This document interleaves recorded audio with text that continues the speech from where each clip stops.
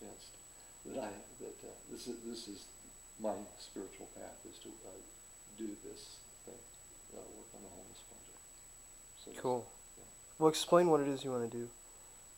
To cultivate the human potential in the homeless population, and this is the basis of how it can be done, by cultivating the human potential in the homeless population.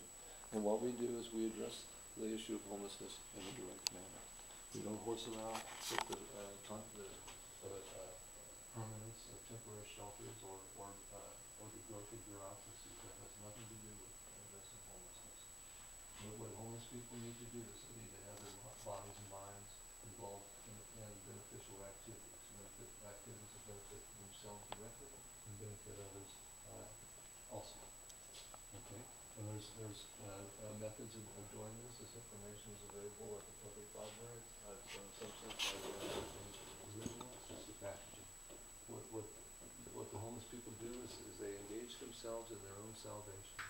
And the method of doing this is to engage their bodies and minds in beneficial activities.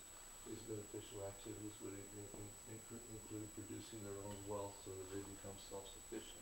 With these kinds of self-sufficient and other kinds of psychological adjustments, the mental illness decreases and happiness increases. And this is what I want the people to be. I want their lives to be enriched in a subjective way as well as in material ways.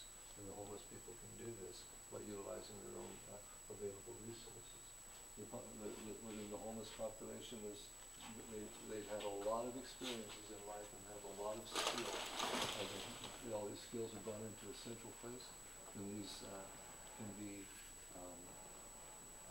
brought out and expanded upon and help to produce the wealth that the homeless people will need for the perpetuation